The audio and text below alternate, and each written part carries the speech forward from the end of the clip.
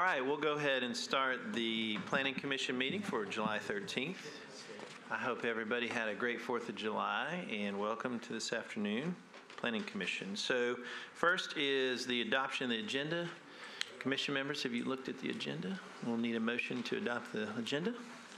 Been a motion and a second. Any discussion? Seeing no discussion, all in favor say aye. Opposed, no. Ayes have it. We have adopted this agenda. Item C, which is the approval of the June 22nd, 2017 minutes, have been given to you prior to the meeting, and we will need to adopt those minutes. Are there any questions, additions, edits? We'll need a motion to adopt the minutes.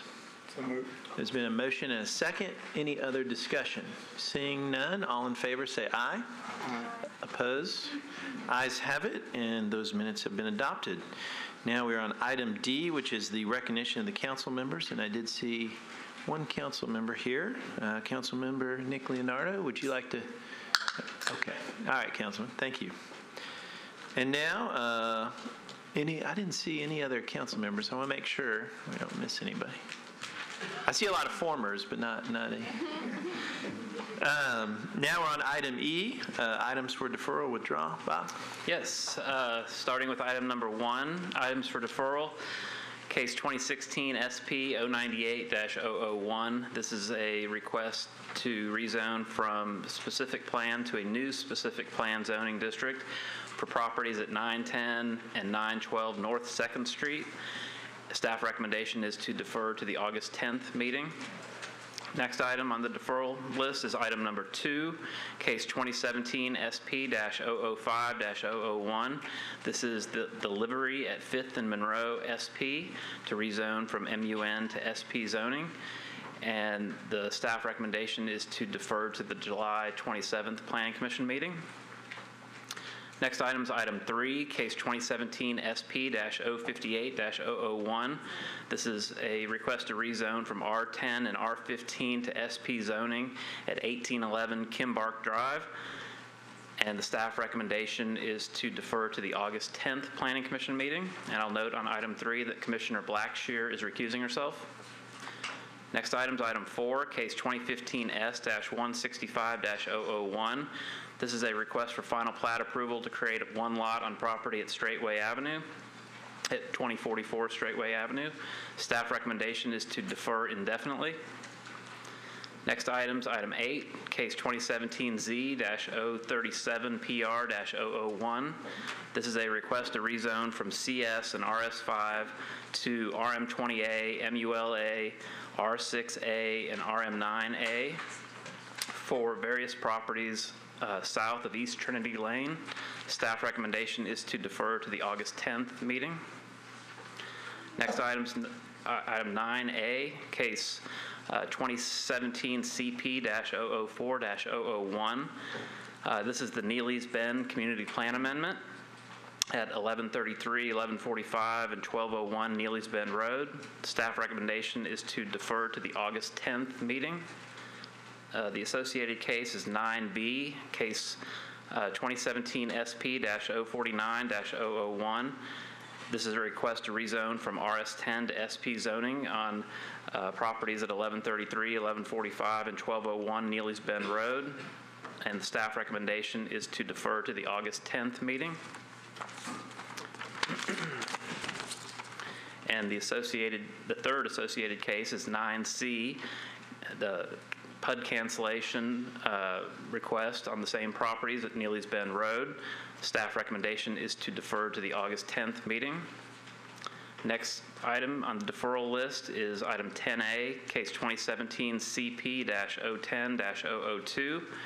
This is a request to amend the Green Hills Midtown Community Plan, and the staff recommendation is to defer to the July 27th Planning Commission meeting. Next item is the associated rezoning with that case is item 10B, case 2017 SP-045-001. This is a request to rezone from RM20 to SP on property located at 2041 Overhill Drive. Staff recommendation is to defer to the July 27th Commission meeting. Next item is item 15, case 2017 SP-035-001. This is a request to rezone from RS5 to SP zoning on property located along East Trinity Lane to allow for 190 multifamily units. Staff recommendation is to defer to the July 27th Planning Commission meeting. Next item is item 18, case 2017 SP-056-001. This is a request to rezone from CS and RM2 to SP zoning at 3711 Dickerson Pike. Staff recommendation is to defer to the July 27th Commission meeting. Next item is item 20, case 2017 SP-066-001. This is a request to rezone from RS5 to SP on various properties along Meridian Street and Edith Avenue and along Lishy Avenue. Staff recommendation is to defer to the July 27th Commission meeting. Next item is item 21, case 2017 S-120-001. This is a request for final plat approval to create 3 lots at 621 39th Avenue North. Staff recommendation is to defer to the July 27th meeting. Next item is item 28, case 2017 Z-075PR-001. This is a request to apply the contextual overlay district to various properties along Knob Road. Staff recommendation is to defer to the August 10th meeting. And the last item on the deferral list is item 29, case 2017 Z-079PR, -001, a request to rezone from R8 to RS 7.5 zoning for properties along Cantrell Avenue, Carden Avenue, and Leonard Avenue. Staff recommendation is to defer to the July 27th meeting. Those are all the items for deferral. Thank you, Bob. So commissioners, let's go through these real close. Bob, make sure I'm right, so for the record. Item 1, item 2, 3, 4, 8, 9A, 9B, 9C, 10A, 10B, 15, 18, 20, 21, 28, and 29. Is that correct? That is correct. All right, commissioners, you've heard the items for deferral withdrawal. Is there a motion? There's been a motion and a second. Any discussion? Any questions? Seeing none, all in favor say aye. Opposed, no. Ayes have it, and those items will be deferred. Next is, we're on item F, consent agenda. Amendment. Item 26 has just been called. Oh, hold on one second. And the Twin Hills people want to defer. That's the one that they just, Oh, okay. I just got a text, so let me pull that. I think we have one more item for deferral. Okay, well, let's- You want me to get to that after the consent, or? No, let's go ahead and consider that item. If that's okay with commissioners, let's do that, and then we'll, so without objection, go ahead. 16.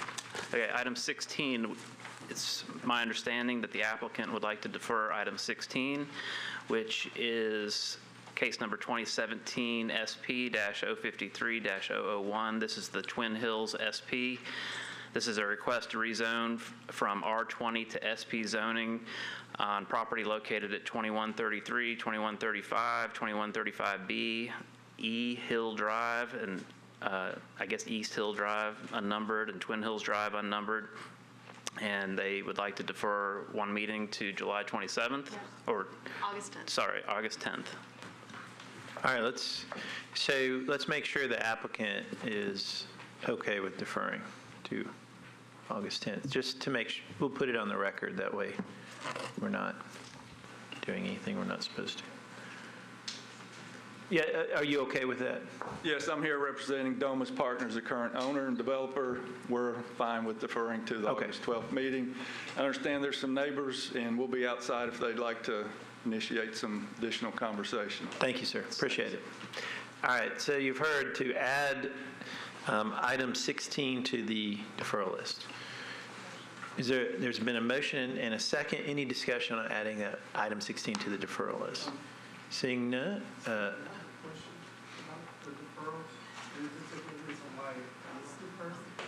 well,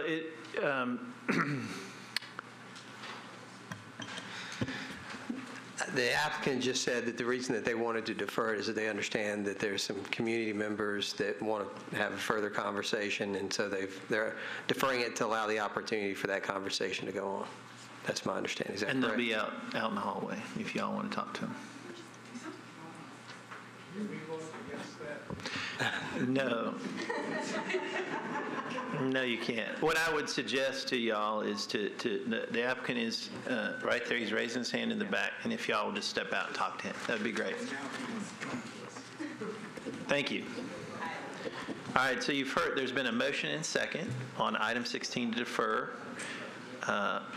Any other discussion on that item? Seeing none, all in favor of deferring, say aye. Opposed? Ayes have it. That item is deferred. And if y'all could step out, that would be great. Thank you. Now we're on the consent agenda. Okay, and before I get to the consent agenda, as information for our audience, if you are not satisfied with the decision made by the Planning Commission today, you may appeal the decision by petitioning for a writ of cert with the Davidson County Chancery or Circuit Court. Your appeal must be filed within 60 days of the date of entry of the Planning Commission's decision to ensure that your appeal is filed in a timely manner and that all procedural requirements have been met. Please be advised that you should contact independent legal counsel. And as noticed to the public, items on the consent agenda will be voted on at a single time. No individual public hearing will be held, nor will the Commission debate these items unless a member of the audience or the Commission requests that the item be removed from the consent agenda. So as I read the following items into the record, please raise your hand if you'd like one of these items removed from the consent agenda. Starting with item number 5, case 2017 S-012-001. This is a request for final plat approval to create 3 lots on property located at 1227 Old Hickory Boulevard. This is the Binkley property subdivision. Staff recommendation is to approve with conditions, including a variance to the side lot line requirement. Next item on the consent is item 6, case 2017 S-082-001. This is a request for final plat approval to create 3 lots on property at 227 Marcia Avenue. Staff recommendation is to approve with conditions. Next item is item 7, case 14881P-001. This is a request to revise the preliminary plan for a planned unit development overlay district located at 201 Grizzard Avenue to reduce the number of mobile home units from 276 units to 155 mobile home units. Staff recommendation is to approve with conditions. Next item is item 11, case 2017 Z-018TX-001. This is a request to amend Chapter 17.37 of the Zoning Code, which is the downtown code, to update and clarify standards pertaining to sub-district boundaries. Staff recommendation is to approve. Next item is item 12, case 2015 SP-005-005. This is a request to amend a specific plan on a portion of property located at Cane Ridge Road to amend the signage standards. Staff recommendation is to approve with conditions and disapprove without all conditions, and I will note that Commissioner Blackshear is recusing herself on item 12. Next item is item 13, case 2015 SP-068-003. This is a request to amend a specific plan on property located at Pettis Road to permit the use of brick, stone, cement board, cultured stone, and/or wood on 100% of the front facade and side facades of the buildings. Staff recommendation is to approve with conditions and disapprove without all conditions. Next item is item 14, case 2016 SP-039-004. This is a request to amend a specific plan on properties located at 1267 and 1271 3rd Avenue South to permit a mixed-use development. Staff recommendation is to approve with conditions and disapprove without all conditions. Next item is item 17, Case 2017 SP-054-001. This is a request to rezone from R6A to SP zoning on properties located at 530, 534, and 536 Southgate Avenue to permit up to 49 multifamily units. Staff recommendation is to approve with conditions and disapprove without all conditions. Next item is item 22, case 192-69P-002. This is a request to revise the preliminary plan and for final site plan approval for a PUD overlay district on property at 5716 Hickory Plaza to permit an addition to a warehouse. Staff recommendation is to approve with conditions. Next item is item 23, case number 38-87P-001. This is a request to cancel a PUD overlay district on property at 698 Putnam Drive. Staff recommendation is to approve. Next item is item 24, case 2017 Z-052PR-001. This is a request to rezone from RS5 to MUN-A zoning on properties located at 1233, 1310, and 1314 Lishi Avenue. Staff recommendation is to approve. And next item is item 25, case 2017 Z-069PR-001. This is a request to rezone from R6 to RM20A on property located at 517 Dr. D.B. Todd Jr. Boulevard. Staff recommendation is to approve.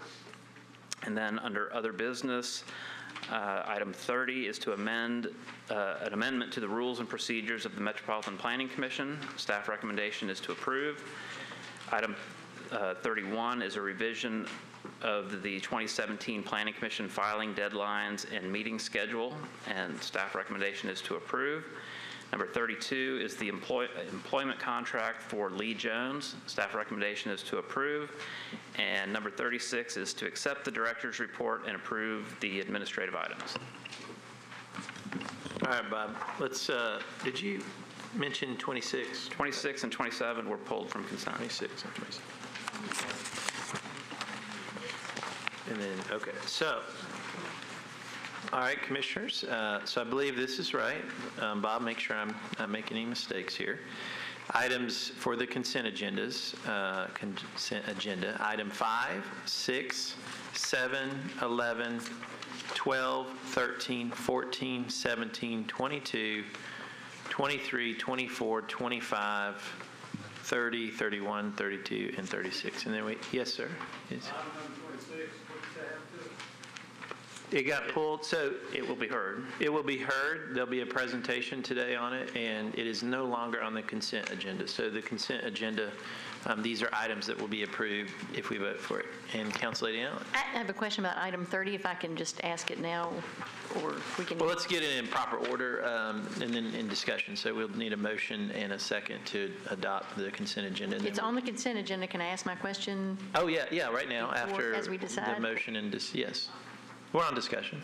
Okay. It's- I just simply, that's the one where the executive director can make decisions about sidewalk variances, and I just wondered if there's any recourse if the Planning Commission is interested in a particular case, if there's a mechanism to have it come before us instead.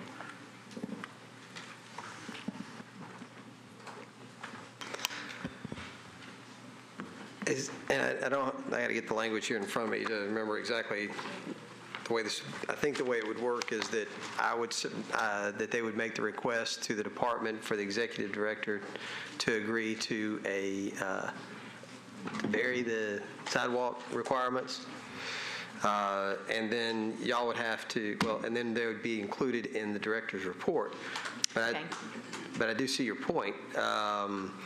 And one of the things that we can do is to actually make those letters so that they only become applicable after adoption by the commission, if that's what the commission would choose to do. Okay. And then you'll have a chance to review them when the packet goes out.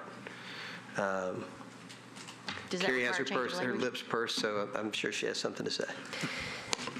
The timelines are such that those are often heard by the BZA before the next Planning Commission meeting, is the only caveat I would give to that. So we're making a recommendation. We make a recommendation to the BZA. And the BZA makes the final determination. 3 of these came up in the last BZA meeting, and myself and Michael Briggs appeared in front of the BZA and walked through each one of those cases with them to talk about the council's latest legislation in regards to sidewalk requirements and the priorities that we do evaluations with, and walked them through a new, and I don't know that, have we submitted to the, Lucy, have we submitted to the commission a copy of, or is it in the packet anywhere, a copy of those recommendations? We have, I think this is the one that causes the system's malfunction. No, we have not in practice prepared a summary of our recommendations to the commission, but we could certainly do so.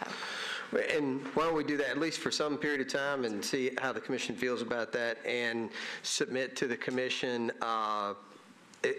So to do this, it won't be on track with the commission meetings. It'll run on a calendar that mirrors the BZA's meetings. And so when do we normally get those recommendations to the BZA? So typically we will send, if the BZA meeting is on a Thursday, we'll send the recommendations the Friday before. They tend to run on a bit of a tighter schedule, and so as Director Sloan says, it doesn't sync up very easily with us to be able to prepare draft recommendations for your review and get them to the BZA on time. But I think as is suggested here, we could package the recommendations as part of the executive director's report. Once we have, but we will have already submitted them to the BZA. BZA would have already opined on those views. And I think what might give it more meaning to your concerns, I think, is to send all the commissioners copies of our recommendations on the Friday that we send them to the BZA.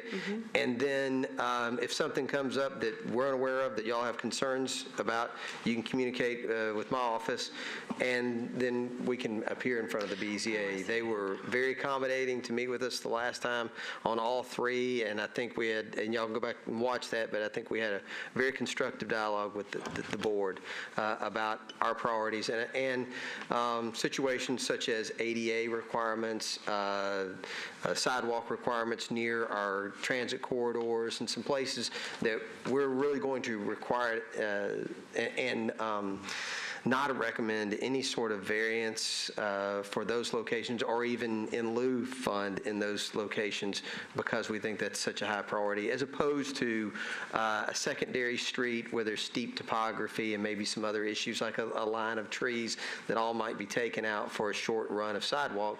That's the kind that we might give them a recommendation for in lieu instead of. Okay. But we'll send those to you on Friday. Great. So I think with that procedure in place, then I'm happy for that to stay on consent. Okay. Thank you for the discussion. Thank you, Council Lady. Any other discussion? We'll make sure everybody's comfortable. All right. So again, just so we all know after the discussion, so 5, 6, 7, 11, 12, 13, 14, 17, 22, 23, 24, 25, 30, 31, 32, and 36, which would mean that we would consider items 19, 26, and 27. Is that correct, after we adopt the consent? Yes, that's correct. All right. So, Commissioners, you've heard the consent. Is there a motion to approve the consent? It's been a motion and a second. Any other discussion? Seeing none, all in favor say aye. Opposed, no. Ayes have it, and the consent agenda is adopted. Thank you, Bob. And so we are on item number 19.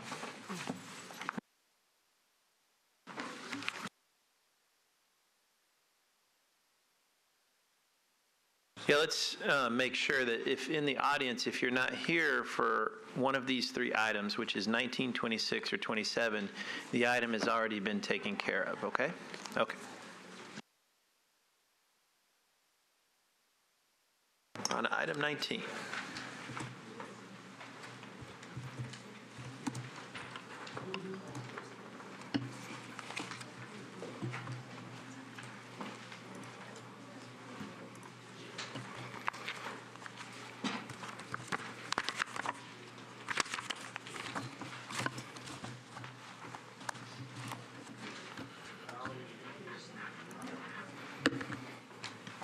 All right, so hold on one second, though.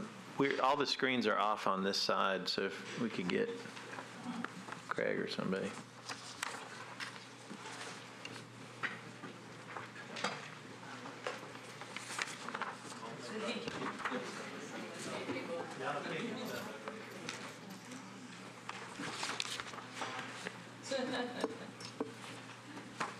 All right, we'll get those fixed momentarily. Y'all can look up here.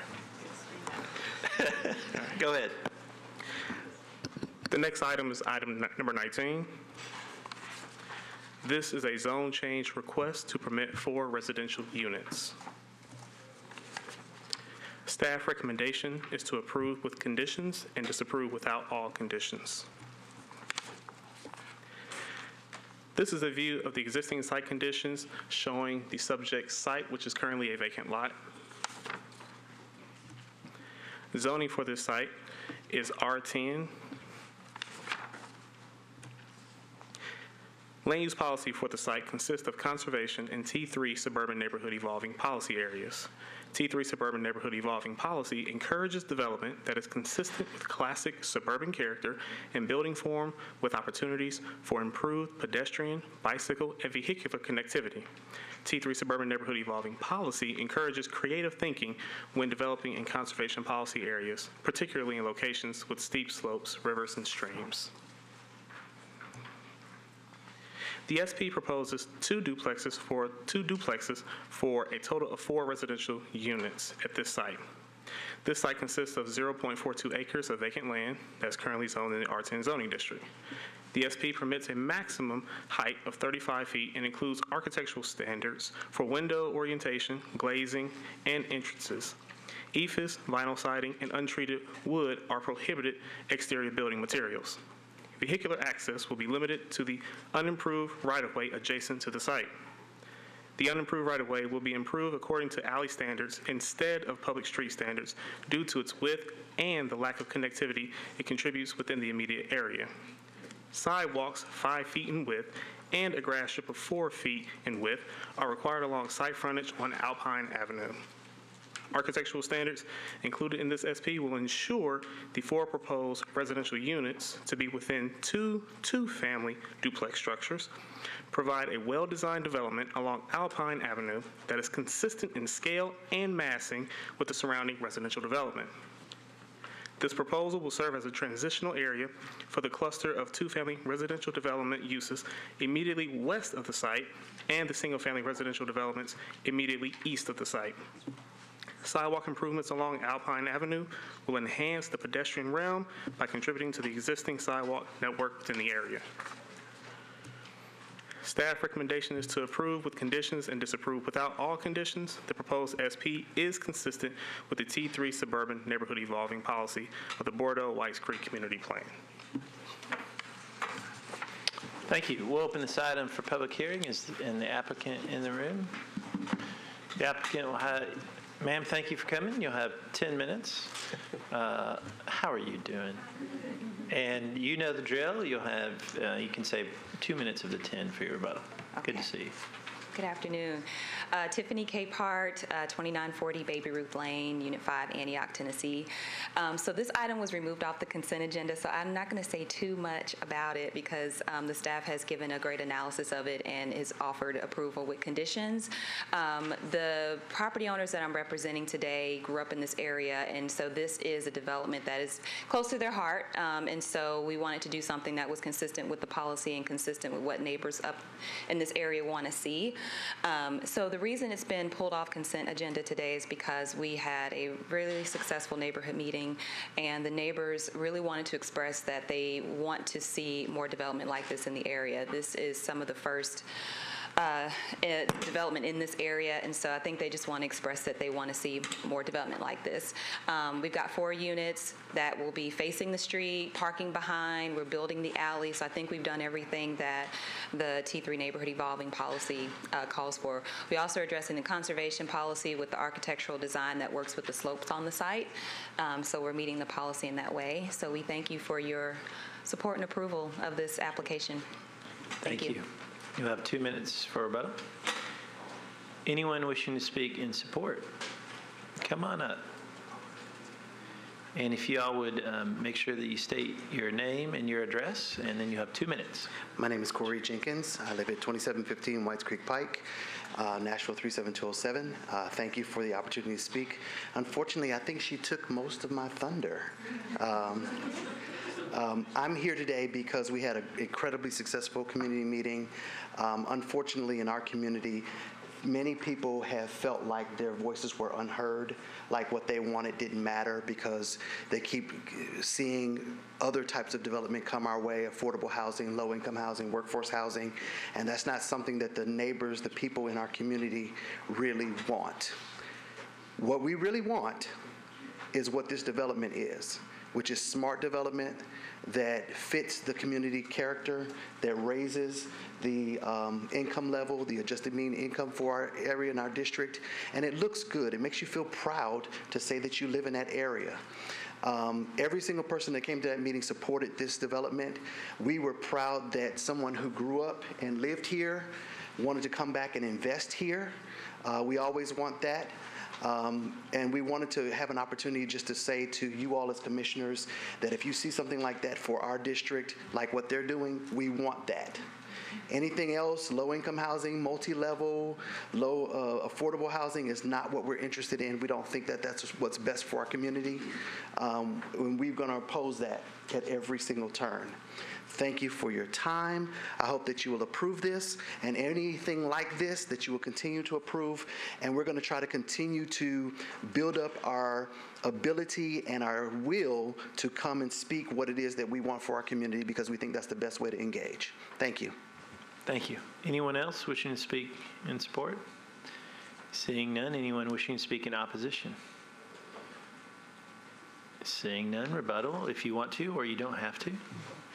All right, we'll close this item for public hearing, and why don't we start over here with Vice Chair Farr. You want to start first?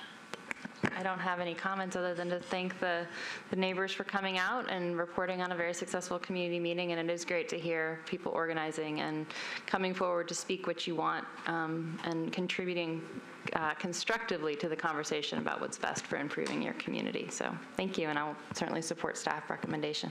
Commissioner Tibbs?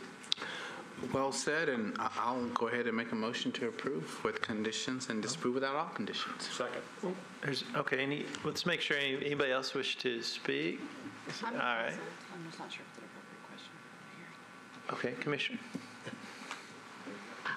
I'm appreciative of the neighbors, and I'm not speaking against it. I'm just puzzled, and I'm just looking for a reflection on how changing the zoning from when we usually hear the opposite, right? We usually hear, hey, you can build 4 units on this property, but please don't because it'll encourage less, the range of incomes will be lower, which we like affordable housing. And if one house was on the, I guess I'm struggling with how that argument that going from a 1 duplex with 1 house on a lot to going to 2 makes it more amenable to the neighborhood. But that's just it says that you can't answer that question. It kind of blew my mind. So can I ask If I had to guess, Tiffany could probably answer that question. Tiffany can bring that up. For If you just clarify, just because it's not usually the argument we usually hear is the other way around. So- They're usually like, no, don't put more houses on it. So this property is in the Bordeaux Whites Creek community, and Bordeaux historically has lacked the income needed to support retail and services that they very desperately want and need. So what they're looking for are housing that's going to bring more professionals back to the area, potentially higher incomes back to the area that would then make it attractive to retailers, restaurants, and other services that they need in that area. So that is why it's kind of thinking more so let's bring higher incomes, higher end housing to this area versus lower income housing to the area. And that I understand. I guess I just struggle with why a higher income would want to go live in 2 units for 4 units versus 2. That's what I was struggling with. But I haven't seen the design plans, and I'm all for what's in there. Well, the units are designed to be about 1,800 square feet, 3 bedrooms, 2 bathrooms. So they're full single family, type of housing, but just in an attached form. Okay. right, sir, I know you want to speak, but we closed the public hearing. I appreciate it. And there's a question for the applicant. So there's a proper motion for approval. Is there a second? Yes. No, I see a second. Any more discussion? All in favor, say aye. Aye. Opposed, no. Ayes have it, and it is adopted. We are on item number 26.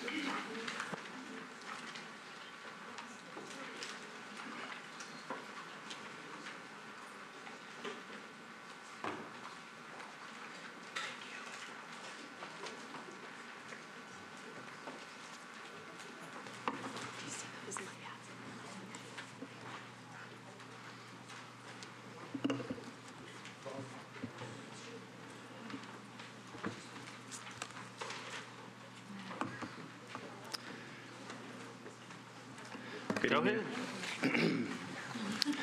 Item Next 26. item. Yep. The next item on tonight's agenda is item 26. The request is to rezone from IWD to RM20A. Staff's recommendation is to approve. The properties are located on the south side of Cherokee Avenue, mid-block between Ellington Parkway and Jones Avenue. Currently, a portion of the site is developed with 2 single-family dwellings, while the remaining of the site is vacant. Surrounding land uses include a mixture of industrial uses and single-family residences to the south. Currently, the property is zoned industrial warehousing distribution, which is intended for a range of warehousing and distribution uses. The property is in the T4 Urban Mixed-Use Neighborhood Policy Area, which is intended to preserve, enhance, and create urban mixed-use neighborhoods with a development pattern that contains a variety of housing, along with mixed-use, commercial, industrial, and even light industrial development. T4 MU areas are served by high levels of connectivity with complete street networks, sidewalks, bikeways, and existing or planned mass transit. The proposed rezone is consistent with the policy, as it provides for additional residential density in an area where moderate to high density development has been identified as appropriate. Staff's recommendation is approval of the request. This completes staff's presentation. However, I'm happy to answer any questions.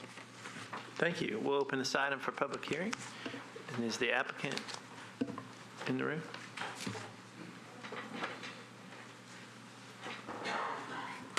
You'll have 10 minutes. Hello, my name is Johnny Hesson. I'm representing. I live at 4710 Log Cabin Road. Come on up.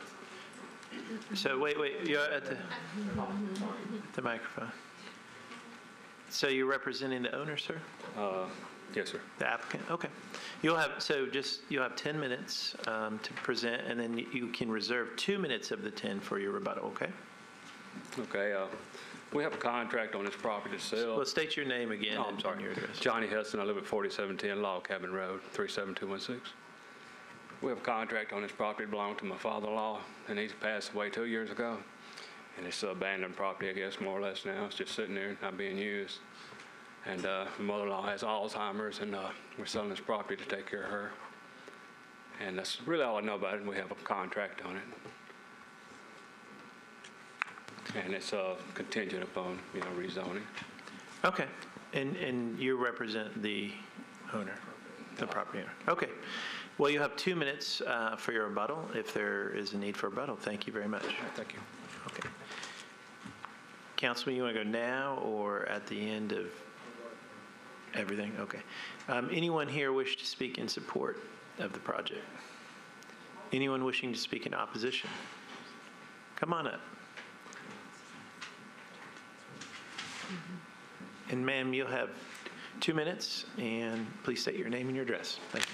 My name is Ashanti Davis. I live at 321 Edwin Street, Nashville, Tennessee, 37207. I don't know if my comments are necessarily in opposition to it. I live about less than a mile, 7/10 of a mile away from where this proposed development is. It's obviously an underdevelopment. The staff has, I have a feeling that based off of where it was on the agenda that it's likely to be approved today, and I think that that's perfectly fine. What I want the commission to consider, there were other items on the agenda, 8, 15, and 20, all of those are in the same neighborhood, and I live in that same neighborhood. And so in talking to my neighbors, what we are concerned with, I told them they didn't have to come today because the other items were deferred, but what we are concerned with is it's already about zoned for about 20 houses. By allowing 38, that doubles the capacity of what the land is typically zoned for to allow for housing. Behind that, 190 units are proposed, plus 38, plus 158 less than a mile away, plus the rezoning of my street. That's a lot in one area. And so I guess what I'm just asking sort of on the front end is that if the commission decides to approve it, which I'm not necessarily objecting to today, is that you consider it in conjunction with everything else that's going on in the neighborhood. And that like this sort of piece by piece of rezoning of large properties, you know, a month from now when one that's half a mile away, you might necessarily remember that we've already approved 40 here, and then 190 right behind it, and 38 over here. And so I'm asking the commission, if you approve it today, I necessarily don't have an objection. I'm just asking you to be thinking about this area and what the development looks like and what that might do to the character that already exists. Because as someone who is, I'm 33 years old, I have lived there my entire life with the exception of going to school, and it's a quiet neighborhood. And I understand that development's happening and that's going to change. And so if it gets busier, that's okay, but we need to think about how much busier it's going to get. And that's all I have. Thank you. Thank you very much. Anyone else wishing to speak in opposition? Councilman? Come on up. Or do.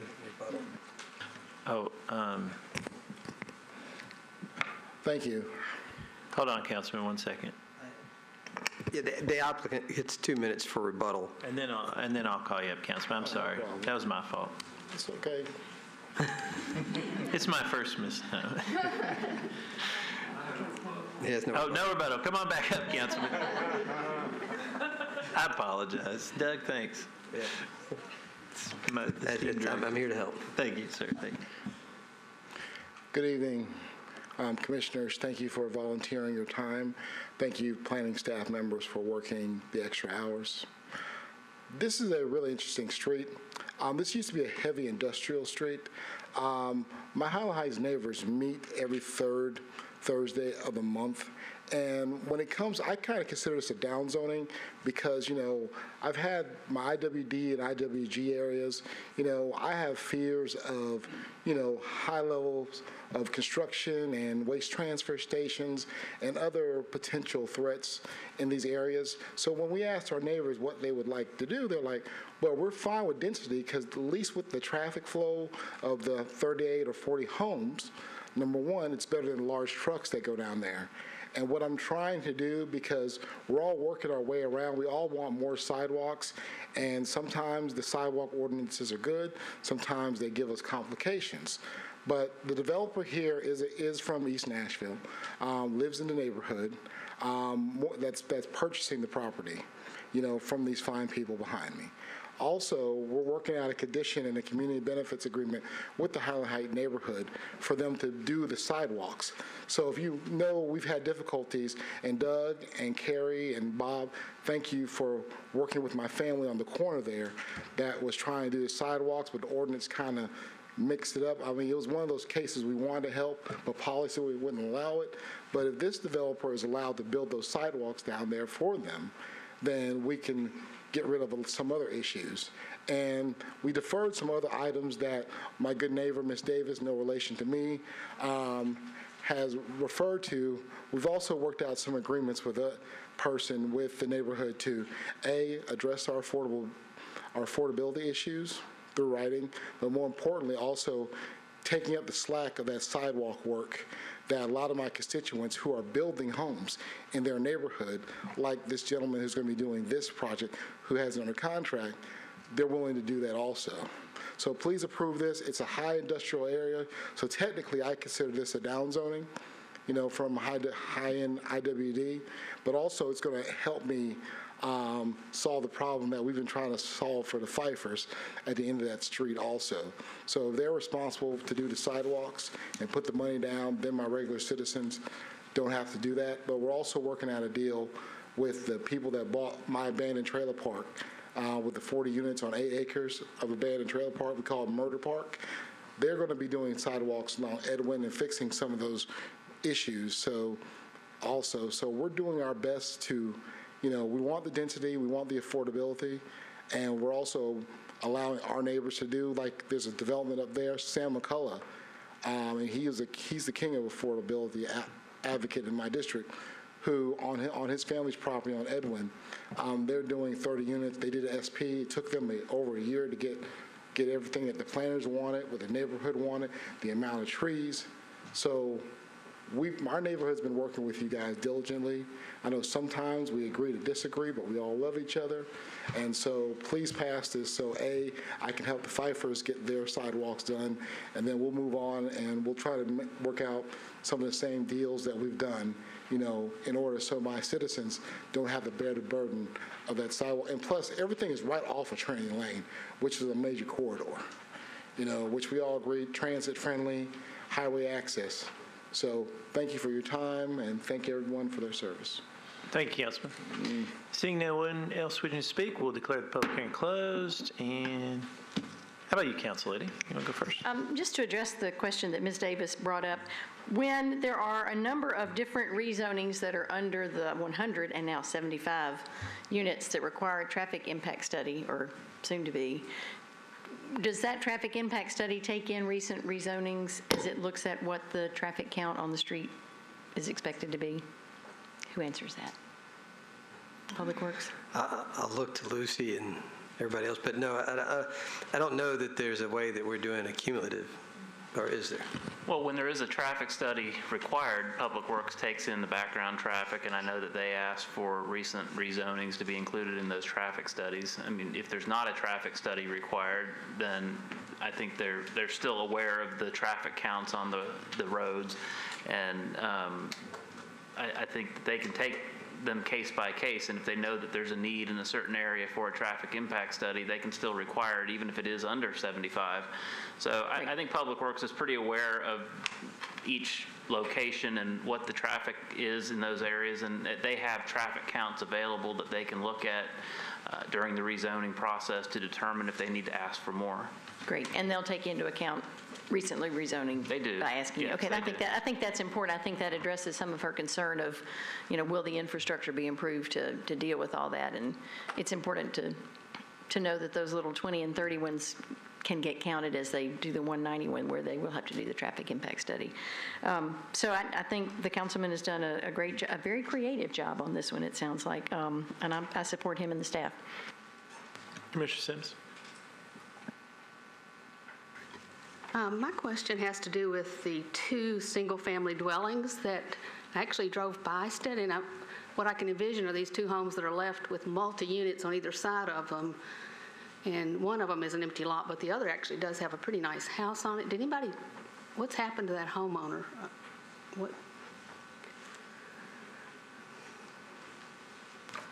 Well, I mean, with this rezoning, they'll be required to put, I think, buffer yards in around the perimeter of the site, but typically, I mean, the policy in this area calls for the whole street to sort of change over time to a different zoning. So I would imagine that over time, those could be rezoned. It's not guaranteed, but in the meantime, if this property develops, there's landscape buffer yards that would be required surrounding this property.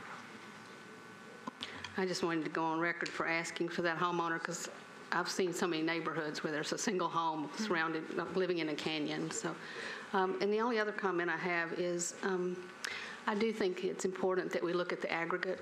We're moving so fast, and in this agenda alone, we had not just these 38 potential units, but over almost 200 units, and we all voted on it at the same time. So, just a suggestion. Commissioner Haynes. No comment. Commissioner Tibbs.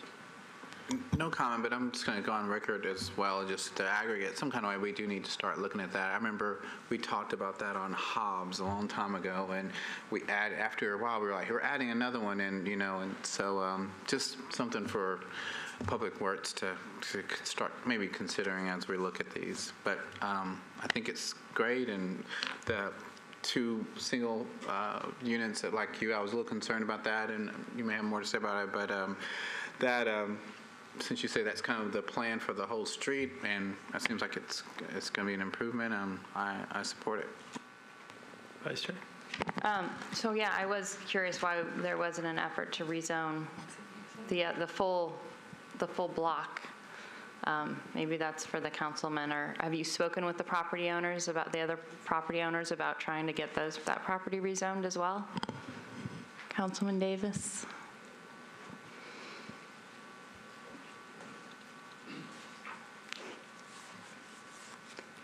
We have, it's a weird area. As you can know, the house is owned IWD. Right. And, in the golden ages of, back in the day when Doug was a young codes guy, what I mean? You're very familiar there, Mr. Director. That's the area where, where, a lot of record trucks were back there, record yards, and there was I wouldn't call it paper mill. They did a lot of heavy industrial printing. Also, that same street, there's a large roofing company that's right there, Collier Roofing, and then they had a warehouse further down. So it's right off Trinity Lane. So it was a big industrial. And I don't know, houses can be in industrial areas, but a lot of that stuff now is storage yards. And, and so eventually it will transition. But I'm not, if it's the house that your folks were referring to, I'm not sure. I think it's one thing that her relatives are wanting her to move, but she doesn't mind the noise. I'm not 100% sure, but right now I just know that's a real busy industrial street right now that's converting into, something, that's more manageable, even though it may seem like that's a lot of units, but compared to the traffic that's going in and out and the large tractor trailers back and forth, as you can still see, there's still a business that has those, and then there's a record yard in it. No, I was more thinking that if the whole area got rezoned, then you could bring the development closer to the street, which is kind of getting us more in line with, I think, the street pattern that we're looking for. So I don't, but that's not really our purview here. It might just be something that we look at going forward and then I think also in reference to Ms. Davis's comments, I drove through there this morning earlier and was thinking the same thing, that we were about to approve or recommending approval of a lot of new units in that immediate area. Not just the traffic issue, but that is a lot of our remaining income affordable housing units. That's a lot of small, true affordable housing that we still have, that we don't need to rebuild. And so giving that much more attractive zoning is going to make it much more attractive for redevelopment, and I fear that we are going to push out a significant chunk. And I don't know what conditions we can have, but I would say that, as we look at this whole project altogether, we should really think about what we're doing we're contributing to some very significant gentrification. I mean, one thing about gentrification, when this is being done by the folks who live in my community, I don't consider it gentrification.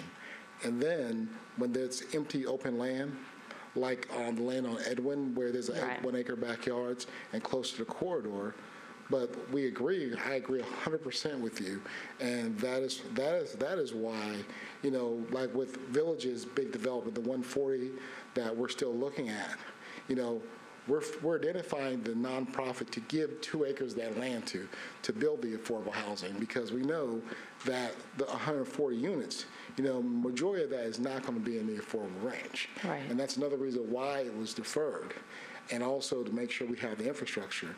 But deeding those 2 acres to Rusty Lawrence's group or Eddie Latimer's group, right there they're forced to do the affordable housing. Right. Now, yes, I know that's not the item we're discussing tonight, but I noticed that. It is on my radar. Yeah, I think I was more concerned with the big rezoning, or that we were looking at, or the.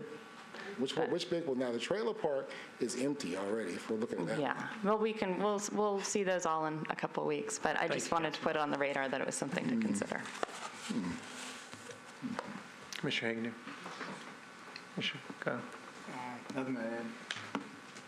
Commissioner Budget. Regarding the aggregation of units being rezoned and the ability for us to take into consideration those recent rezonings, is there a way, I think we all have great memories, but sometimes we forget things that we voted on maybe 3 meetings ago, because, 6 weeks ago. Is there a way for us to highlight that in the staff report? Like, we have a line item for zone change, existing zoning, proposed zoning. Yes, we could do that.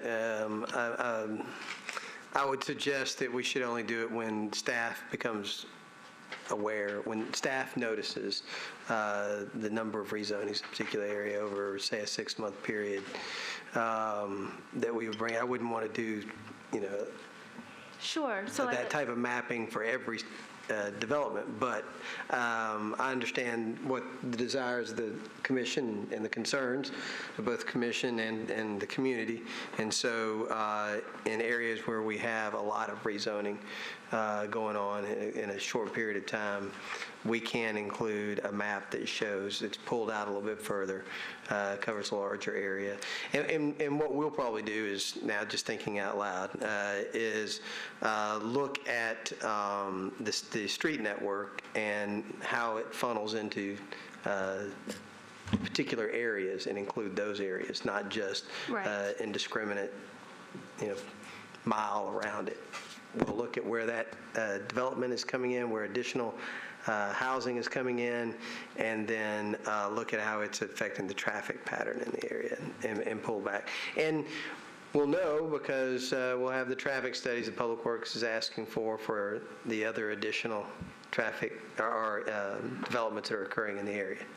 I think that would be immensely helpful for the commission to make a sound decision. So, and you mentioned maybe 6 months, so 6 months going back, and then obviously any proposed plans that are currently before the commission would be included or could be included in that too.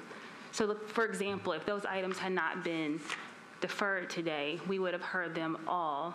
And maybe it would have been obvious to us all that they were in the same area, but maybe not. Yeah, I think we could do ones that where we've received applications and are pending. We could include those too. Sometimes, I'll be frank with you, that because you're not seeing them yet means they're not fully baked, which means we don't really know exact numbers. Oftentimes that number's fluid through the process, but we can give you the ones that at least what the applicant's applying for at that time. And it doesn't have to be, I understand sometimes when it's really preliminary, you don't really have a good idea if that's something that's actually going to come to fruition, but at least ones that are on our agenda.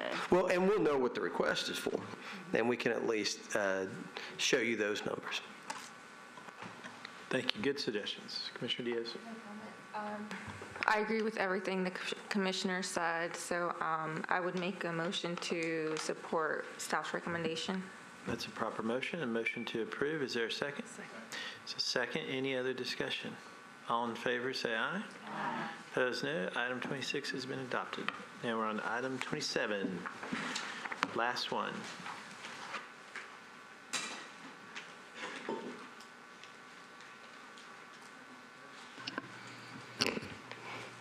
Good afternoon. Item number 27 is a zone change request to change zoning from RS5 to R6A. The property is highlighted in red. This is 1015 44th Avenue North, located on the west side of 44th Avenue North. Staff's recommendation is to approve. Current zoning is RS5. The policy is T4, Urban Neighborhood Evolving. This policy is intended to enhance urban residential neighborhoods that provide for more housing choices with improved pedestrian and vehicular connectivity. The proposal in front of you is roughly about 700 feet from a corridor going northbound and surrounded by a mixture of 1 and 2 family residential units. Also, this property is located adjacent to transit. Transit does run along 44th Avenue North. Since the policy does support more housing choices and given the location close to a corridor and along a transit line, staff is recommending approval. Thank you very much. We'll open this item for public hearing. Is the applicant in the room? Come on up. Thanks for coming down today. You'll have 10 minutes, and you can save 2 of the 10 for a rebuttal. Okay. My name is Jeff Miller. I live at 147 Brookfield Avenue, 37205. I'm the owner of J. Miller Enterprises, which we bought the property under. When I bought the property, it was actually had a non-conforming use duplex on it. Went to the process with zoning to see if we could possibly build 2 units on it, and we couldn't. It had lost its status. Then met with zoning and the planning desk, and they thought it would be a good candidate. I kind of did too, just for the feel that it has around the nations. I've done some stuff on Kentucky, which is right around the corner from it, with the Centennial being right there, and also south on 44th. Just the feel of the street right there felt like it would be a acceptable candidate. I met with the council person, and he felt comfortable after meeting with him, so pursued it. And then on the planning, so I'll just wait to hear what others have to say. Thank you, sir. You'll have 2 minutes for rebuttal. Anyone wishing to speak in favor? Anyone wishing to speak in opposition? Please come up. Thanks for coming down. You'll have 2 minutes, and state your name and your address. Yes, my name is Eldridge Ronnie Simmons, 912 43rd Avenue North. I live just east of the 45th Avenue. I'm a member of Tomorrow's Hope Neighborhood Association. Now, we had a meeting on Tuesday night, and the members asked me to come down and speak on their behalf, that they disapprove it. They don't believe it, and they don't want it. And one of the neighbors that lived down the street from us, her concerns was the runoff from the water. This opened up the doors for our neighborhood, for the Nations, because if you look at the Nation, we're just east of the Nations. The single-family lots over there have eventually just evolved. It's just totally taken over. Duplexes, triplexes, multi-units on one lot. So we actually are against it because of the fact we don't want to open up our area for that type of development. Because we basically have a lot of single-family homes. The lots are like 50 by 150 feet. So if we start now with this one project, there's another project coming down with a possibility of 33 condos being built just up the street from this area. So we're concerned about what's going to happen after we open up the door for this development. Just like you were saying, why would people in the neighborhood with single-family homes want someone to come in and put 2 homes on one lot? Just as you made the statement earlier. Just like they said about the development in East Nashville. Nashville's growing. We know this. But what does it cost us as affordable homes? I live in a home now. I own 2 pieces of property, but my house was affordable. If someone comes into that area now, it's going to be at least $300,000. And we'll have to either move, and no one else will be able to move into the community, except for the ones that can afford $300,000 homes. So that's why we disapprove it. Thank you, sir. Anyone else wishing to speak? Opposition? You have 2 minutes for rebuttal, sir. Yes, the purpose why I was here is it actually has historically had a duplex on it, so I don't think we're adding any more density than historically has been there. As far as the runoff goes, I know it's on a hill. I've done development before, and generally, in this case particularly, it's a non-salvageable, non-habitable duplex. It really has to be torn down, and through permitting and Metro Water, I'm sure it'll be in a much better position than it is now as far as water mitigation. Thanks. Seeing no other wishing to speak, we'll close this item for public hearing. And Commissioner Hagendier, you want to go first? No? Oh, okay. Not really. I'm looking at the map, and it looks to me, can we go to the zone map? Okay, to see what the community character, what the zoning around it is. Okay, so we have RS5 seems to be consistently across the neighborhood, correct? There's RS5 to the north and to the east. We have some IR zoning to the south, as well as CS as you continue south on 44th Avenue North. What is CS? Commercial service. I thought so, but okay. Okay, so but the size of the lot is consistent pretty much all the way down this road, 44, so it looks like most of the lots are about the same size. About the same size. You might have an outlier or two here and here, but generally speaking, yes, the same size. Okay, and that's an alley. Okay, so behind the alley, is that an alley? This one does not have an alley, if you want to take a look. Yep. Okay. But if you look at, say, 54, 55, 56, 57, all the other lots, they're also around the same size, and they're all still RS5. That's correct. Okay. I'm going to reserve judgment and listen. I'm going to listen. Commissioner Gobble. Well, I see where everybody's coming from on this. The staff, I certainly understand their reason, and it's consistent with the plan. Certainly the neighborhood and keeping the rhythm of the street and the rhythm of the neighborhood is important as well. I just don't know that I tend to think that we have to go along with the policy and the staff's recommendation. That's kind of where I am. Commissioner Blackshear. So the applicant, I'm guessing, is correct in that there was already a duplex on it, so you wouldn't be, like he said, you wouldn't be adding density to it. But by changing this zoning, I mean, to the neighbor's point, are we making it more likely for the houses down the street to be rezoned to something else, more density? I will address your first item you talked about. It was a duplex before. It has now become a duplex no longer, according to the codes department. So they have made that designation that it is single family only. And then for every other rezone that we look at, we would take a look as they come in individually upon the character of the neighborhood and the policy at that time, and in just in general how far it is away from transit and the corridor. So we do look at each one individually. So as Letitia mentioned, I would just add on to that, this is I'm afraid my mic I think my mic is the culprit that sets all the mics, makes them unhappy. It's T4 neighborhood evolving. And so if you look at the intensity within the transect categories that we have in Nashville Next, T4 is beginning to skew to some of the more intense urban neighborhoods.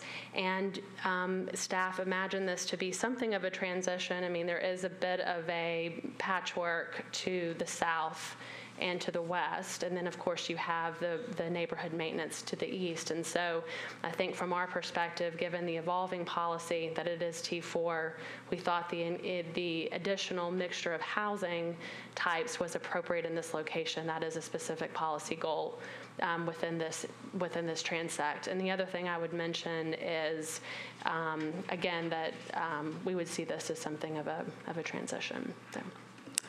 I mean, it's certainly a unique location because it is right next to commercial services, and it is next to the industrial zoning. So, I mean, I'm hopeful that if we approve this, like you said, the next proposed rezoning that comes in this neighborhood, we're not going to rubber stamp it as to say more density because this is a unique situation. We do look at them individually. As Letitia mentioned, the primary factors that we look at, of course, are the policy.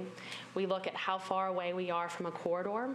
We look at adjacency to transit, and we look at the goals, I would say, for the housing types and those mixture of housing types. Those tend to be the factors that we try to focus on. And then, of course, whether or not there is existing infrastructure like an alley. So this is R6A, so even though there isn't an alley here, there are going to be design standards here that aim to improve the pedestrian environment. And so again, we look at all of those together and weigh whether or not it meets policy. And in this instance, our view is yes. But as you say, we look at each one of these individually. I mean, I'll say from looking at this particular piece of land, it does seem appropriate to approve the proposed rezoning, but I'm very concerned, and I acknowledge the neighbor's concern about opening the rest of the neighborhood up. And I know there's an evolving policy, but I mean, people have neighborhoods that maybe they don't want to evolve overnight. And I'm heartened to hear that our policy is to look at everything in an individual perspective. I'd just like to add something. I just want to remind the commission that it's a small area of neighborhood evolving policy, so the majority of the neighborhood is maintenance. And so you're really looking at the few parcels right in here. And so that's really showing the transition from the industrial restrictive zoning to the neighborhood and trying to encourage a better transition. That's helpful. Thank you. Well, I think that's worth pointing out to the public that the policy really restricts how much this can go on in this neighborhood, and that it literally is just, well, the area that you see here, which seems to be one side of 44th and the small section on 45th and Clover, and that's it. That the rest of it is neighborhood maintenance. So, Commissioner Diaz. Thank you. That was really helpful, Anita, because I was starting to, I had all these questions about, like how could we rezone all those other small lots to R6A. But I'm assuming that this policy was in place so that they could consolidate and create something more dense there or something like that. But I mean, just with this new information, or not new information, but with seeing this map, I think I'm more comfortable with the rezoning now. So I'm in support of it as well. Council Lady? Thank you. I appreciate seeing the differentiation between the neighborhood evolving and the neighborhood maintenance, because I was going to ask why is it neighborhood evolving? So it makes more sense for just that one little piece, and I hope it's clear to the neighbors that lighter gray area that's called NM would not be given the same treatment or consideration. So this doesn't start the dominoes for everything. So I was not very supportive when I was thinking that entire area was neighborhood evolving, because if the neighbors want it to stay that way, it should be maintenance. And it looks like the vast majority of it is. One question I just want to clarify. My remembrance vague is that when something was a duplex, like within the past 2 years, you can reprove that status and still have it. So can you kind of walk through that process and how it applies here? That's a very good question. When I went and talked to the codes department regarding this, because it was a question if it was still duplex eligible, it was determined by the codes administrator that it was no longer duplex eligible. I don't have that exact time frame on my hands for you, but it was determined by them that it's no longer, and it's single family residential only.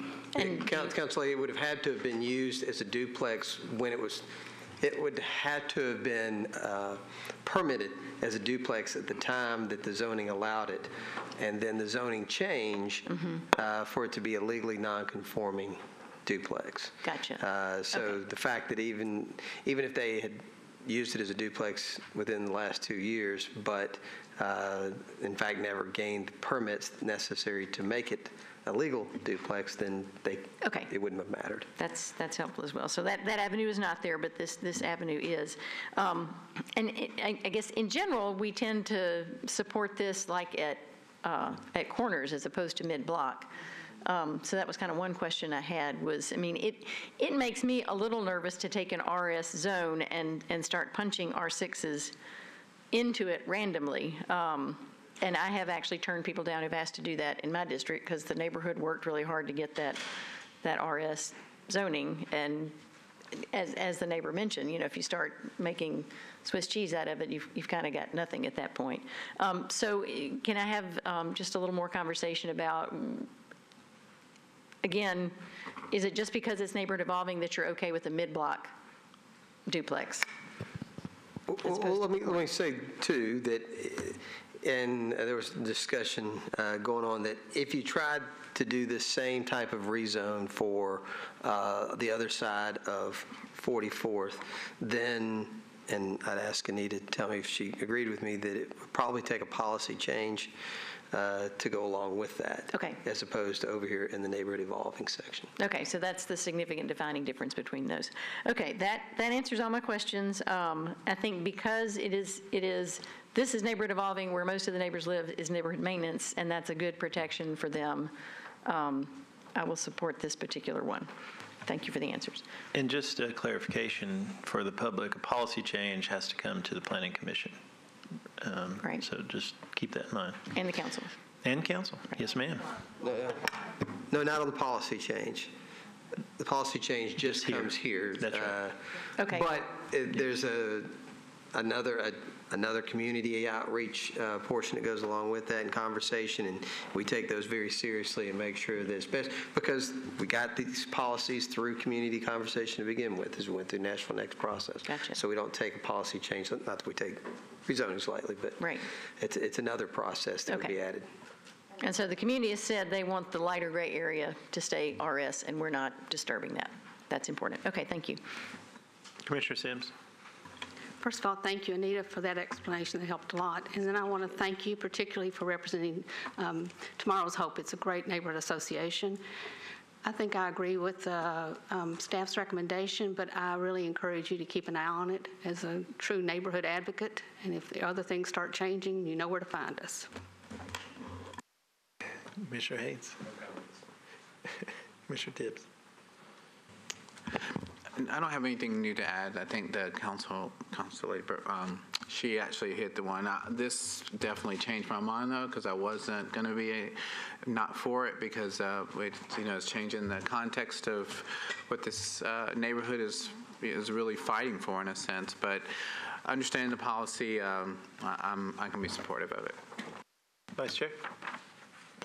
I don't have anything new to add either, but I am still struggling with the mid-block change. It just looks strange to me. I mean, I understand the rationale for it. It's not sitting so well, but. Well, maybe we need someone else to make the motion. I'm not making the motion.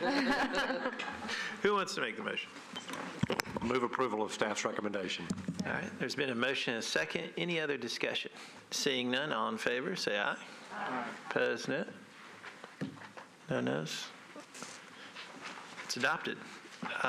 We are now on to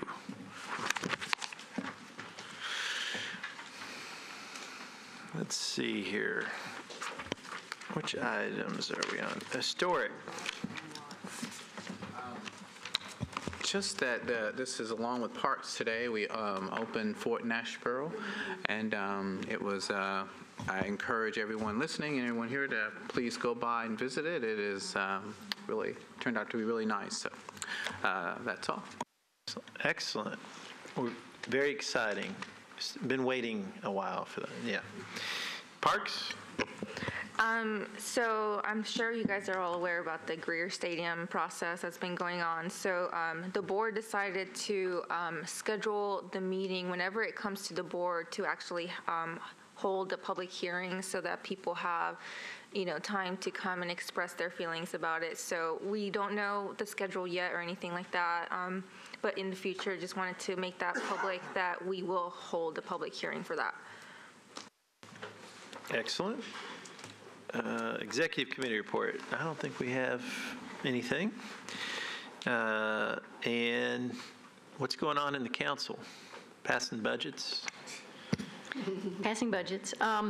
The vice mayor has formed an ad hoc committee to continue to consider the short-term rental bill that has been pending since this body heard it, just to try to take into account the possible ramifications from the state level and also the possibility of having support of the web platforms in enforcing what we need, which is kind of a key piece of it. And also now that we've gotten recommendations from the consultant who met with many members of the stakeholders and the codes committee and has made some recommendations on how to kind of revamp code so that they can be better equipped to do some of the enforcement. And now that we've got the software company working on kind of trolling the website and also serving as a one-stop shop phone number to call for complaints. So that group has 90 days to try to do our work. It will be challenging, and we probably will be meeting weekly. So maybe I'll let you know in 2 weeks where we're going. Thank you, Council Lady. I always save the best for last, I guess, Doug. Maybe not. Well, the one thing that I wanted to make y'all aware of, because we're still dealing with a lot of issues, whether it's affordable housing or whether it's short-term rentals, but also Music Rose. We continue to try and give some meaning to the Music Row overlay that we've tried to do historic preservation over there in a new way. transferable development rights is something that we're starting to study, and we have an RFP out that I think we're in the middle of. Bob, have we already submitted our scoring on the RFP? We submitted that today. Okay. So we've put an RFP out to ask for an economic study done of what transferable development rights within the Music Row area, how that might work. How we don't want to create too much development rights to be transferred, otherwise they don't really hold any value. And we want to make sure that we create enough receiving sites that can use those TDRs so that there's a market for them. But in our early analysis, we figured out real quickly that that takes an economist, not a planner or a lawyer, to figure out what's the right balance. And so that's what the RFP was for, and we hope to enter into a contract real soon to be able to have them on board to help us work that out, because we think that's going to be a great tool. We hope it'll be a great tool to add value to some of the historic properties in Music Row. And the way that that would work is if you had a historic property and instead of developing on that historic property, you sell off the development rights that you would normally have, and somewhere, let's say in the downtown area, needs those additional development rights as a receiving site, then they could purchase them. Then the property owner in Music Row is still seeing the value and the increased value of their property, and at the same time we're getting the density in the areas where we want it, but the preservation where we want it as well. Are we allowed to do that? Does the state allow? Yes, yes, I believe that we are allowed to do that. I'm sure the lawyers will let me know real quickly. Well, let me say this: we already do it. Yeah, I mean, okay, it's a common we already have it in the downtown area, and we're already using it today, and in Gulch as well. Well, we can always, if we need to, and if there's a lot of questions, we can have a public workshop like we've done on low-income housing and some of the, more intense and complex issues. So, and I know the staff will work with us to educate the commission on anything if it moves forward and educate us. So I appreciate that, Doug. Anything else, Mr. Director? I could go on for hours, but I suspect y'all are ready to go. Well, yes, and thank you. And we don't have to cut you off. Just also to remind you guys, still in summer vacation season, so make sure that if you're not going to be at a commission meeting, make sure you let the staff know, Kelly know. I know she appreciates it. I'm in that. Well, then now that would be the time to tell you that I won't be at the next meeting. Yes. Thank you. Me either. Anything else? Seeing none. Motion to adjourn? We're adjourned.